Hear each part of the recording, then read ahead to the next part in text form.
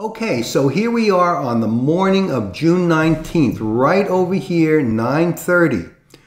Now, June 19th was one of those days every 6 weeks where the Federal Reserve Open Market Committee meets and announces if they are going to change interest rates.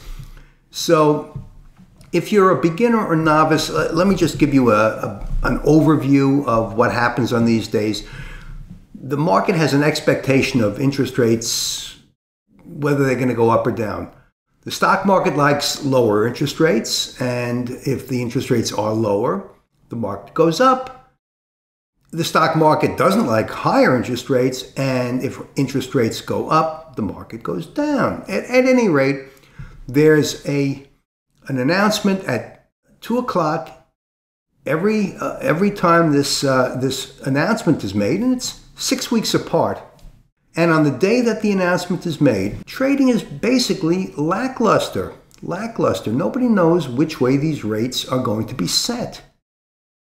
The market opened up at 9:30, right over here, with not much action, a little bit up, a little bit down.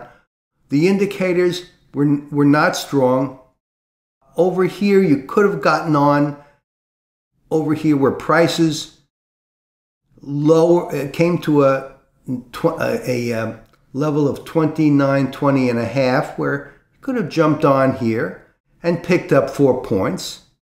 Actually 3 points, because you should have gotten off with this doji, especially after the spinning top. So you could have picked up 3 points here, but again, the action is lackluster. There's no momentum here. As the day goes on, over here, there's at around 10 o'clock.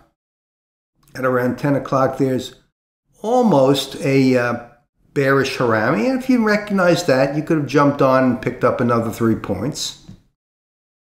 But with the consolidation here, probably should have jumped off. So these are 2 weak signals.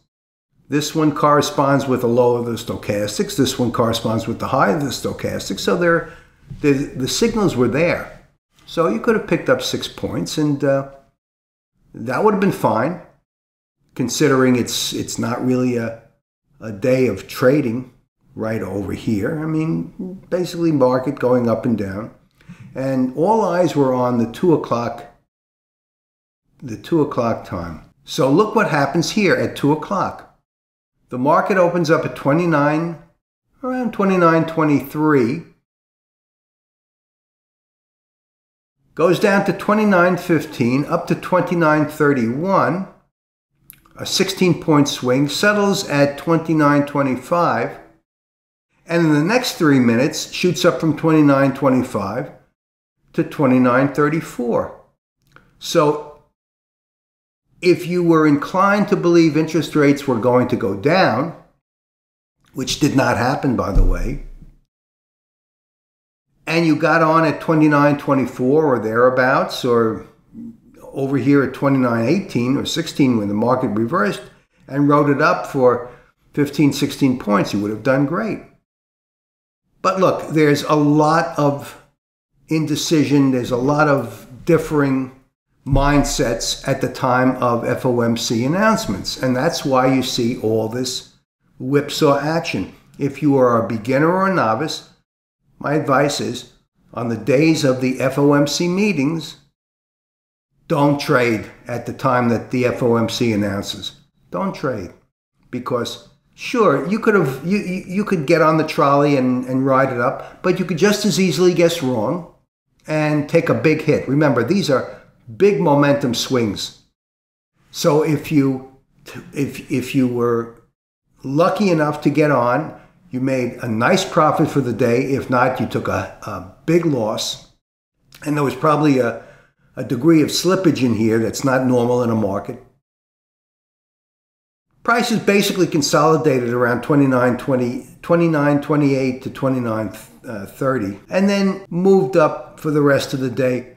These signals really are not to be trusted. You can't trust a signal with all this action on the day of the FOMC announcement. There are guys that bought down here. There are guys that sold down here. The guys that sold down here, you know what?